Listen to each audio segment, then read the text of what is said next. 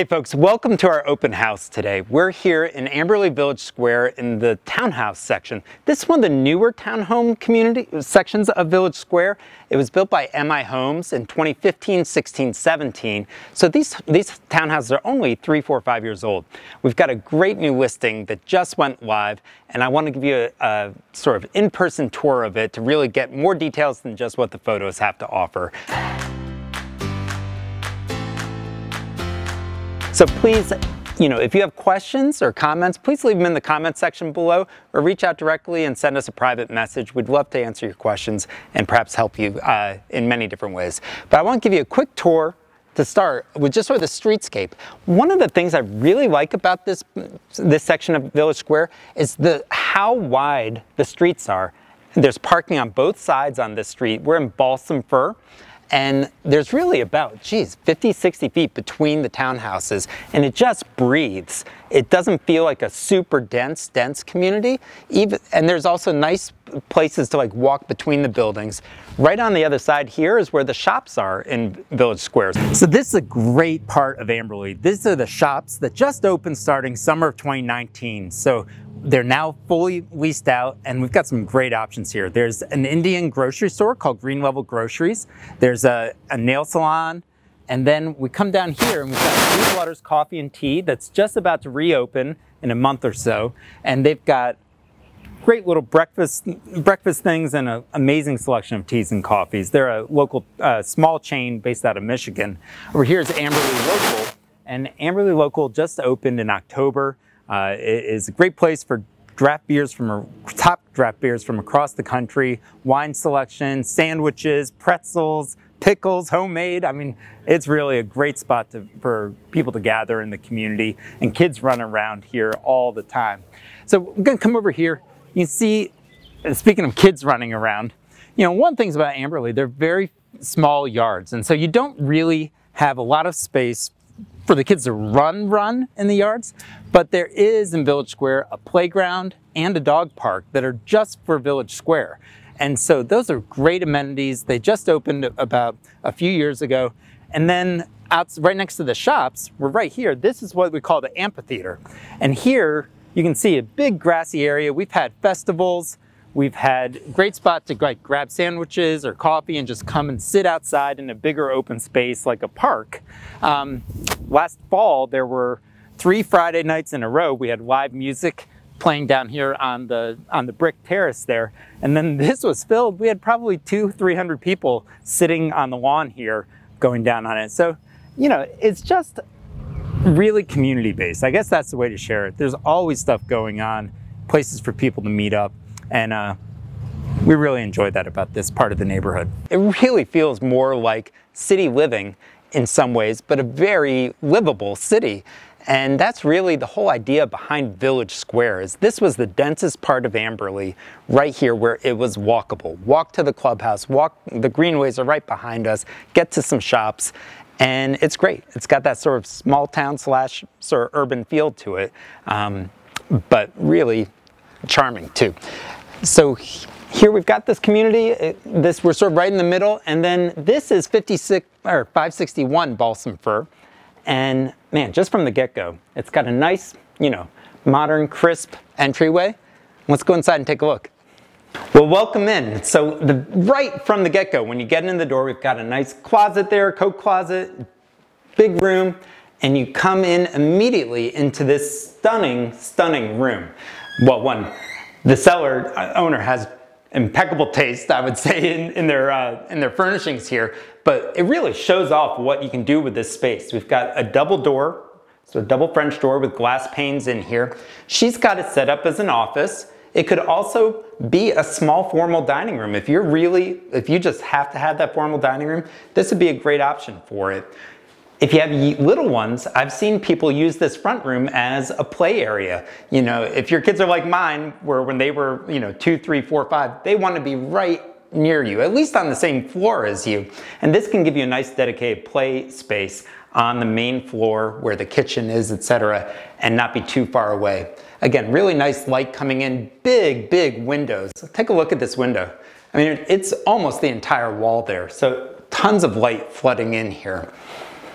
Come in, we have a powder room right off the entryway. Nice, tastefully done. And you come in and check this out. I mean, the very first thing my eye goes to is this kitchen. You know, in 2020 right now, we are still in the era of gaga about our white kitchens. And I tell you, this hits it out of the park. Nice size island here, big sink, classy faucet here, and just counter space for a townhouse. I mean, look at the size of this kitchen. It just goes and goes. Really nice granite here, and natural gas stove. Well, if you're like me, having this much time at home has maybe brought out the inner chef in you. I don't know, I've been doing a lot of cooking recently. And I tell you what, I came into this kitchen and check this out. One, you've got the burners here, but two, check out this hood. Man, that is so important when you're cooking various types of food, anything you're frying, etc. But we've got this really nice, powerful light that highlights the cooking area and a super high fan that vents out. So, gorgeous look, highly functional. That's on my must-have list for any kitchen. Let me take a look at the oven real quick. This is a microwave oven on top. Look at this, great shape. Look how clean it is here. And on below, we've got a large oven in here. GE appliances, they look in great shape. Nice little pull-out drawer down below. Lots of cabinets and storage here. So, high-end GE dishwasher as well. And take a look at this, the pendant lights over the island. I mean, that's just, it's got a really nice touch to this house. It all comes together. It has this feeling of crisp, clean, modern. Here, they've got room for up 3 or even 4 high-top chairs here to go and eat breakfast. My kids eat at the island almost every meal. They love that. But right here, you've got room for, you know, a good-sized table that really the majority of, plenty of space. I mean, people will often work from here, kids will do homework from here. All this room right connected. Come into the living room, again, spacious. Lots of room, lots of can lights in here, 1, 2, 3, 4 in the living room, in addition to the lamps. Makes it quite well lit. And we have a natural gas fireplace right here in the living room, which I tell you, in this part of North Carolina, I love tossing on our natural gas fireplace because it's so convenient. That first night when it goes below 40 or so, it's just so nice to be able to toss that on, and it really gives a great ambiance. Easy, quick, low maintenance. We'll take a quick look outside here. Again, lots of natural light flooding in. This is sort of north facing here, so you don't get a lot of direct light coming in here, but a lot of indirect.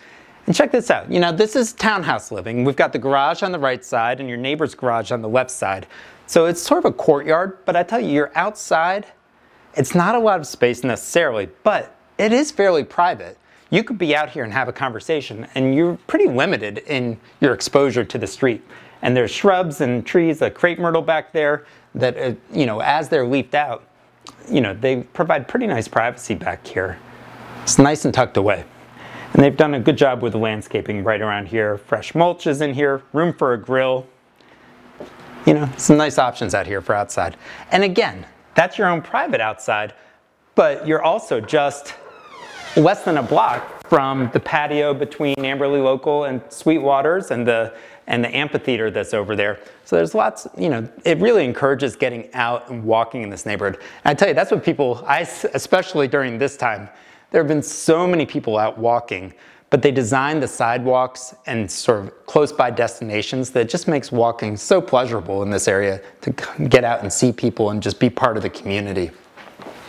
We have the garage coming in. Here's a drop zone, which is great for your shoes, a place to sit, gloves, hat, jackets in there. Just makes slightly smaller square footage. How you use the space really matters. We have a one-car garage here and really high ceilings. So you can see we've got some shelves built in already. Lots of opportunity to do more stuff on the walls here. They've got a nice rack system there to hold ladders and stuff. And if you come in and around, you'll see they've got another stack of shelves up there where they've got bike helmets, shoes, stuff just to keep handy. Organization really helps, and they've already got you started here with these nice shelving systems they have. All right, coming up to the second floor. It's so peaceful up here. It's got a nice long hallway in the center. You see over here, it actually breathes. It opens up to the downstairs there where the staircase is. So it really just gives it this nice open feel. Gonna hold off on the master because that's something you don't want to miss. Let's go check out a couple of the bedrooms and the laundry room right here. Check out the size of this laundry room. That's pretty big for a townhouse. Gives you lots of room in there. That was a real surprise for me. I love the natural light in this room. Again, we're north facing on this side, and yet still, look how much light there is in here. It just, you know, it's coming in a little bit. We're getting towards the summertime, but we're getting a ton of light in here. Spacious, big closets.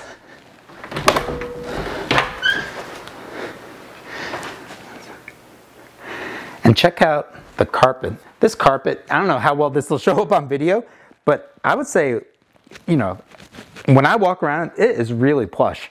There's a nice pad on it and really soft carpet coming through here. Get a little long view of the hallway towards the master. Here's the second room, and I'd say this would be a slightly smaller second bedroom up here in addition to the master. It's a 3-bedroom, so this would be maybe what you call the third bedroom. But this could very easily be an office, a workout room, a guest room, if you didn't need all 3 as bedrooms. It's a very versatile space, and again, beautiful light coming through. These big windows, I think that's something that really stands out about this house. That's a massive window box that lets just the light flood in. I guess you'll see again, fairly deep closet in here as well, and it's a double door to get into this closet. All right, we'll come down here. These 2 bedrooms share a bathroom here. I'll let you just walk in and take a look.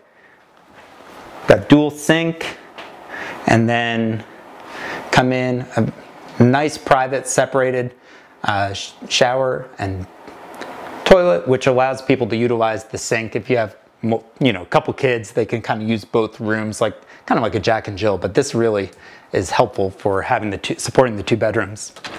Got a linen closet, storage. Look at all that space in there for towels. It's deep too. It gives you a lot of room. We'll come in double door into the master. Let's pan this real quick, starting that way and come across. Again, the owner's got great taste in my opinion. Kudos to her. But this room is big, and I'll especially point your attention to up. Look at this. We've got at least 10-foot ceilings. That might be pushing 11 feet there. Very, very spacious. This is south facing. Again, continuing the theme, 3 huge windows in here. Lets the light just flood in the wintertime. Man, that would be nice to have that. I can imagine if you had a cat or something, this would be their spot. They would want the south facing. Lots of room. We've got 2 closets here. This is the main closet, the bigger closet. I think my wife would claim this one, Lisa. You know it. So good sized closet in here for one. And then as you come in, you've got, again, really nice door. The finishes are great. As you come in, we've got a second, slightly smaller closet here that's as you go into the bathroom. Behind that, we'll come in and around. We've got a sort of another linen closet in there, really deep, lots of space. Check this out, quartz countertop, dual sink, white cabinets still matching the kitchen as you come through. Coming around, we've got a big shower in here. I like those built-ins there for the shampoo and soap over there. You've got a lot of space, as well as the bench down below. That's neat. I like how they did the bench on the long side as opposed to the back side there. It gives you a lot of room over there. And then private toilet room as well. Let's head out for some final thoughts. Folks, thank you for joining us for this open house. This townhouse went live on Thursday, and man, at $350,000, get just under 2,100 square feet, And it's not about the numbers. So often with townhouses, people are like, oh, is it 1900? Is it 2200? It's about how the space is used and how you feel in that space. And if you're comparing townhouses, you've got to come check this out because they really nailed it. The quality of the finishes and just the upgrades, the crown molding, the white kitchen, the appliance package that they bring, and just the overall aesthetic. It is really, really a great house in my opinion. So if you'd like more information, reach out to us and we can set up a time for a showing or just answer any other questions you have. Hope you're staying safe and look forward to seeing you soon.